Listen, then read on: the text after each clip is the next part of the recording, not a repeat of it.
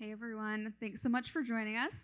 So yeah, our topic today is how Faire has democratized their machine learning feature store framework at scale. But before we get into all of that, want to do a little bit deeper of an intro.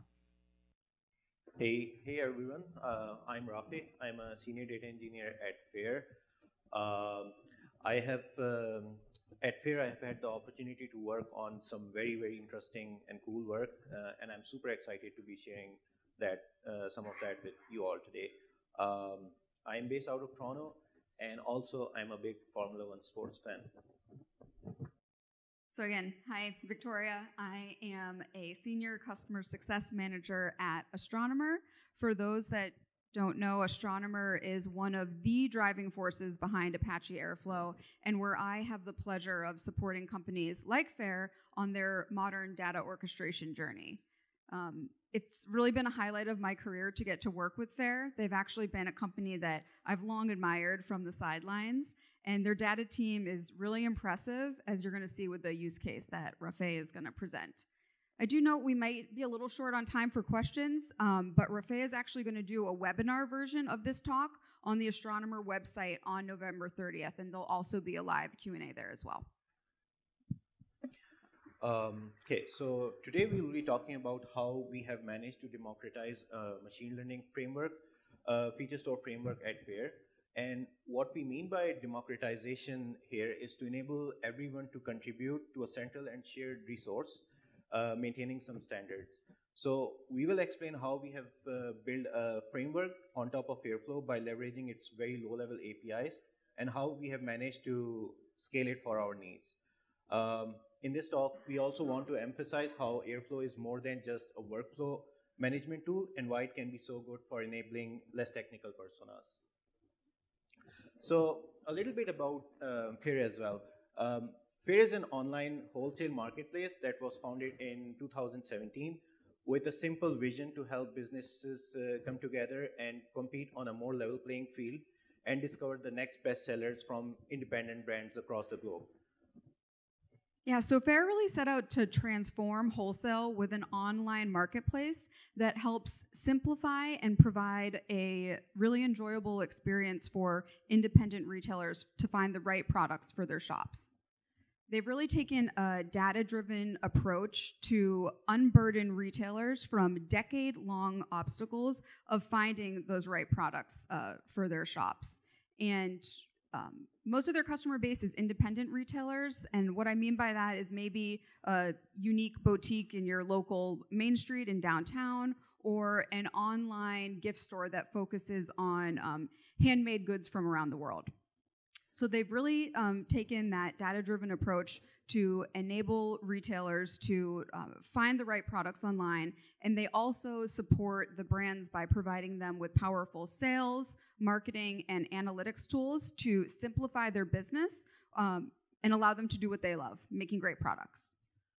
So today, Faire operates in 17 countries, covering the US and Canada, and currently expanding into Europe and Australia. And the platform supports over 700,000 retailers and 100,000 brands. To set the stage for the use case that we'll explore today, let me give you some context on how search works at Faire. So brands and retailers on Faire would usually start their journey from some form of search function on the website, whether it's the search bar, the category navigation, or like enhanced user experiences such as similar products. Rafay, would you say that search is one of the most business critical components of the platform? Definitely. Just like how Google search is an entry point for the web, search on Faire is also an entry point for our retailers to discover new brands and products, which means that most of the user journey actually takes place on search. Improving and enhancing the search experience is directly linked to our GMV and business growth, actually. So it has a direct impact on GMV. GMV being meaning gross merchandise value, or the merchandise value sold within a specific period of time. GMV is one of the most critical core sales metrics for Faire or any e-commerce site. So here's what happens when you search on Faire. So your query is tokenized and used to retrieve a set of candidates from Elasticsearch. These candidates are used to retrieve a set of features from the online feature store, which are then fed into the real-time rankers or the machine learning models to create a relevant search result. Although the online feature store is a very important component of this system, it mostly works as a low latency storage for feature retrieval. The behemoth that powers the online feature store is actually what we call the offline feature store that you see in this green box over here. This is responsible for all the feature calculations and eventually updating the online feature store.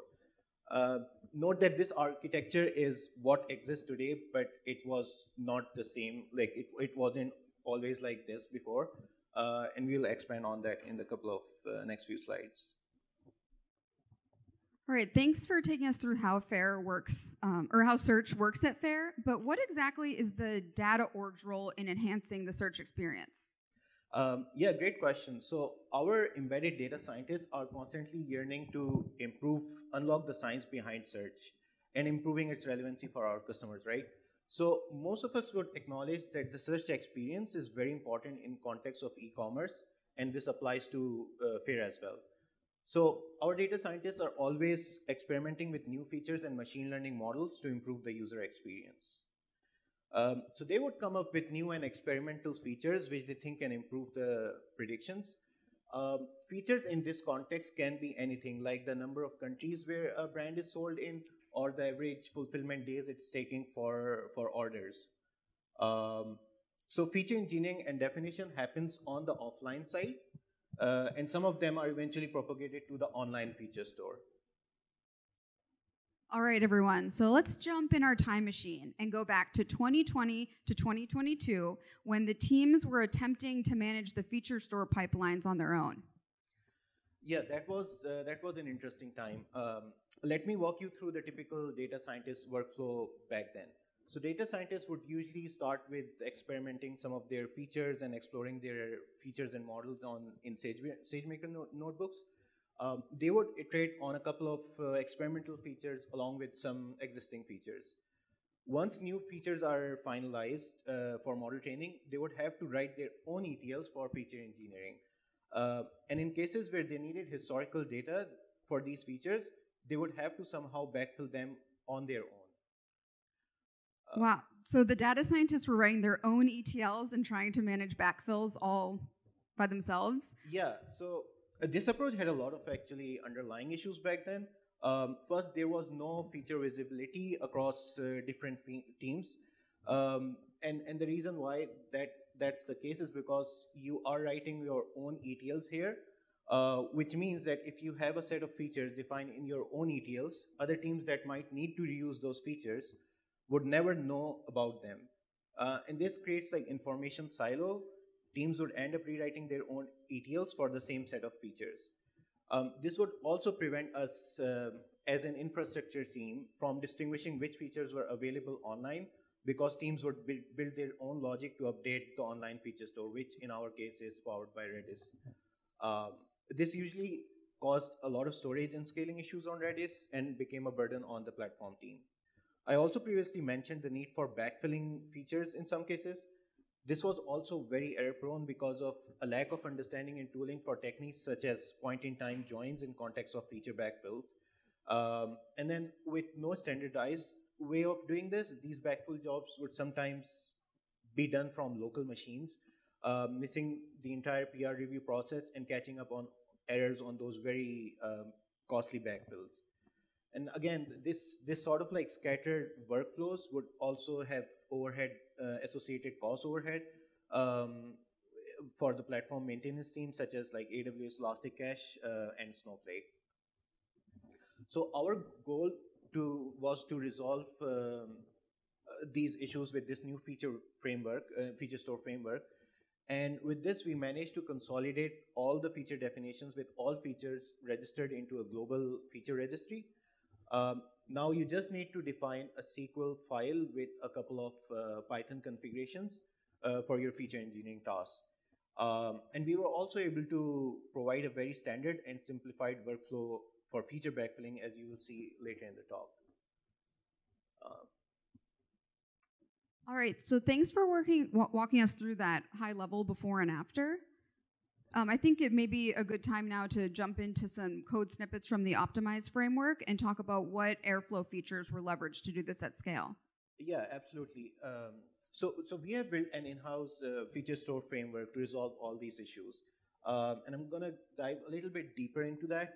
So now, as you can see on the screen, all features are defined as SQL along with their Python configurations. So um, notice how you can provide the configurations separately for each feature defined in SQL.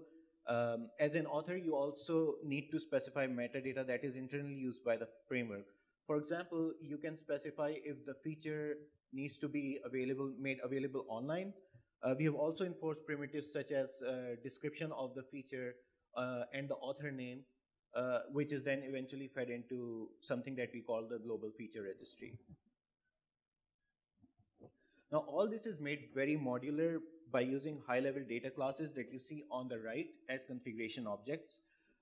These object definitions are internally passed into low-level APIs to configure things like dynamic tasks, DAGs, and backfills without the need for end users to understand the underlying low-level implementations or like any need for even understanding how Airflow works. This way of approaching the problem has enabled us to extend the framework for our future needs as well. All right, so far we've seen it takes a SQL file and a few configuration classes that need to be specified for feature engineering. But now let's take a look at what's actually happening within Airflow. Yeah, so when a user defines a set of features, it is automatically imported into a framework DAG to group and generate a set of Airflow tasks. And you can see this on the left side. These tasks pick up their configurations based on what is defined through data classes that I showed in the earlier slides. Now, from a platform maintenance perspective, the DAG code that you see on right is barely 20 lines. However, it generates a pretty big DAG for all of these hundreds of feature engineering tasks dynamically and also maintains an up-to-date data registry of available features. And the beauty of it all is that it has absolutely no requirement from the end user to be able to know how Airflow works to perform any sort of like feature engineering. I do want to note here that having a shared framework that is used across your entire company comes with its own challenges. For example, generating hundreds of tasks dynamically during the DAG deployment is sometimes not ideal, especially if you have like larger use cases. This can cause DAG parsing timeouts, especially if you deploy code frequently while tasks are executing. However, what we have seen with Airflow is its very strong and proactive open source community. We have seen a lot of these challenges go away with time with the introduction of new and great features. For instance, when we started having timeouts during the DAG parsing for the feature store framework that we have written, we were suggested to use dynamic task mapping in Airflow by our friends at Astronomer. We were able to fully resolve the issue by covering these tasks, by converting those tasks to dynamic task mapping with just a few lines of code. I actually have the small PR that made this huge change in terms of the performance of DAG parsing and preventing like things like zombie tasks in Airflow. And the reason why this had such a major performance boost for us was that it deferred task generation to DAG execution time rather than the DAG parse time. So at Faire, we have been actually very proactive in adopting new versions of Airflow and have seen an incredible amount of new features and performance improvements, especially after Airflow 2.0. Some of the notable ones that has actually helped us scale a lot has been dynamic task mapping, as you have seen in the previous slides, task groups for easier DAG management, especially for very large DAGs, and deferrable operators and triggers for long-running tasks such as AWS batch jobs. And also like running Airflow on Astronomer has also really helped us to keep up to date with the versions and accessing the latest features. Rafay, I know that you leverage dynamic DAG generation for those really error-prone backfills, but what did that look like in practice, and how did it improve the experience for the team? Yeah, so remember how we talked about keeping the framework extensible, right? So earlier this year, we released support for backfilling within the framework. The only thing that end users would now have to specify to enable their backfill was just the start and the end time, end dates, and a namespace string. Um, and that's all. The underlying framework that we have built would take care of dynamically generating DAGs for the user. It would use the same feature engineering SQL that users define for their daily runs, with an extra flag that allows them to build some extra logic such as point in time joins for their backfills. Now, notice on the right hand side um, how start and end dates are passed to the internal implementation of the Airflow operator. The granular control allows us to have different start and end dates for features within the same backfill DAG. Um, and you can literally do these massive backfills by just writing 3 lines of code, and that's it. Like, as a data scientist, if you need to do a big backfill, you don't actually need to worry about any infrastructure or like how it works. You just define a config, and that's it. So to support backfilling within the framework, we also standardize stable snapshotting using our custom Airflow operators. And this is generally a best practice. What we have seen is we generally use Python mixins to extend operator functionalities. This allows us to use the existing low-level APIs, but like keep them intact, not breaking them, while adding additional features on top. For example, we did this with our custom rebuild operator by implementing a snapshot mixin that now allows users to specify if their table should be snapshotted at a certain frequency. So this, together with the feature store framework that we have built, has accelerated wide adoption at Faire and enabled data scientists to effectively perform feature engineering and model training at scale. Yeah, Rafay, it really is so impressive, and you and the entire Faire team should be really proud of the experience that you've been able to build out for the data scientists. I do want to take a second now to switch gears. Everyone knows that Airflow is great for basic workflow management, but Rafay, I know you're really passionate that it extends beyond that. Do you want to go into that a little bit more? Yeah, I think that Airflow goes way beyond just a workflow management tool. It's not just a scheduler that supports writing custom fancy operators. I think the way it's designed makes it very extensible and powerful, as you have seen in our use case. If you understand the underlying concepts of Airflow, which are very well documented, it makes it so much easier to build and maintain a very stable data and ML infrastructure. In our case of Feature Store, maintaining the infra SLA is very critical for the stability of our platform. And if we are not able to do that, it could potentially break mission critical features such as search on Faire website. And these SLAs also apply to Airflow because it's such a major piece of our technical ecosystem.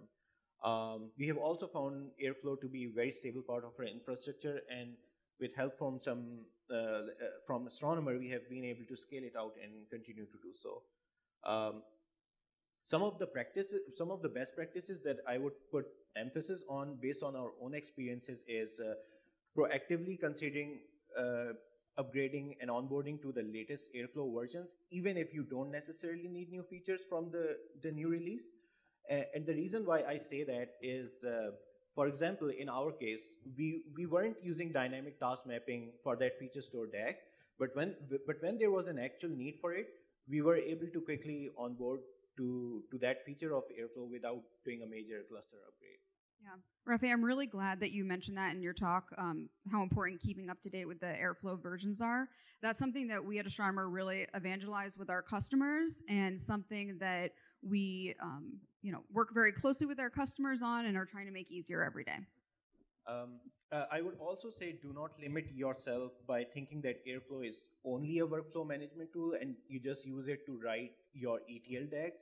In the use case that we have shared today, we have showed how you can use it to build very nice and usable frameworks that can accelerate wide adoption and onboard people with less technical personas. And finally, having some underlying understanding of Airflow does help with thoughtful usage and design of your custom APIs, which eventually goes a long way in keeping your data pipelines very stable and not missing SLAs. For credits, I would like to give a shout out to Wayne, one of our principal engineers, for his guidance on the offline feature store framework that we have built, and our AE team for their in-depth feedback on table snapshot tooling that I showed earlier, and of course our core data infra and MLP teams for consistently striving to support us through various operational work within Airflow and Snowflake, and to my wife for her constant support during my work on this talk. All right, Rafay, thank you so much for walking us. Yeah, big round.